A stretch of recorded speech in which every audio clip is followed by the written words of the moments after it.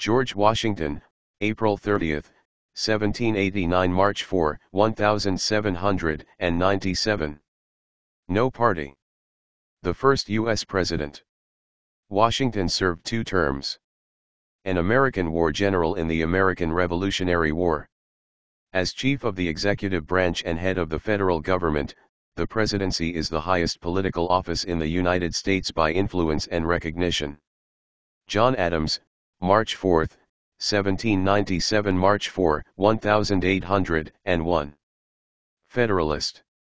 The second President of the United States was a man who resided in New England and was a prominent attorney and politician from Boston. Adams was extensively educated with Enlightenment ideas and republicanism. A key founding father of the U.S. Thomas Jefferson, March 4, 1801 March 1809. Democratic Republican. The third President of the United States was one of the contributing writers of the Declaration of Independence. As a founding father, Jefferson wished that America would become an empire of liberty, representing the ideals of republicanism. James Madison, March 4, 1809 March 4, 1817. Democratic Republican. Madison is revered as the father of the Constitution and the writer of the U.S. Bill of Rights. The U.S. Constitution is considered the most important political document ever written. It would become the model by which constitutions later written in other countries would follow. James Monroe, March 4, 1817 March 4, 1825. Democratic Republican. The fifth President of the U.S. and the last who was a founding father. He would also be the last of presidents from the Virginia dynasty. Monroe was well regarded for the Monroe Doctrine in 1823, which asserted that the U.S. would no longer allow European intervention in the Americas. John Quincy Adams, March 4, 1825 March 4, 1829. Democratic Republican, National Republican.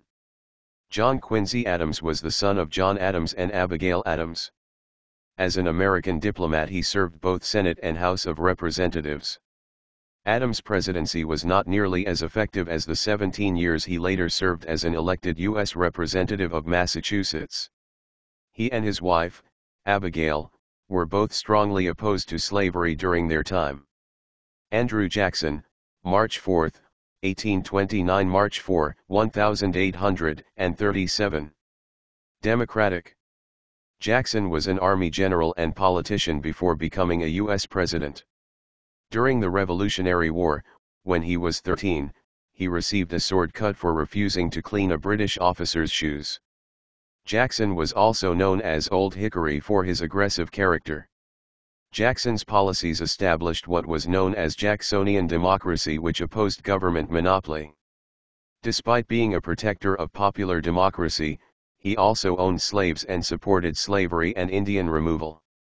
Martin Van Buren, March 4, 1837 March 4, 1841. Democratic. Van Buren was the first president born as a United States citizen since the American Revolution. For a while he was Andrew Jackson's Secretary of State and Vice President and was therefore an essential individual in the development of Jacksonian democracy. He was in office during an economic hardship, the Panic of 1837. For this he was often blamed and was named Martin Van Ruin by political opponents. William Henry Harrison, March 4, 1841 April 4, 1841. Whig. Harrison was the first president to die in office. He died after 31 days in office due to pneumonia, making his tenure the briefest in the U.S. presidential history. This event led to many questions about presidential succession that was not answered by the Constitution until the inclusion of the 25th Amendment. John Tyler, April 4, 1841 March 4, 1845. Whig, then no party. After the passing of President William Henry Harrison, John Tyler, his vice president, took the oath. This succession would figure future successions and became scripted in the 25th Amendment. Tyler had been a Democratic Republican before joining Harrison's campaign. While in office he opposed and vetoed many Whig Party proposals, resulting in the resignation of most of his cabinet and him being expelled from his party.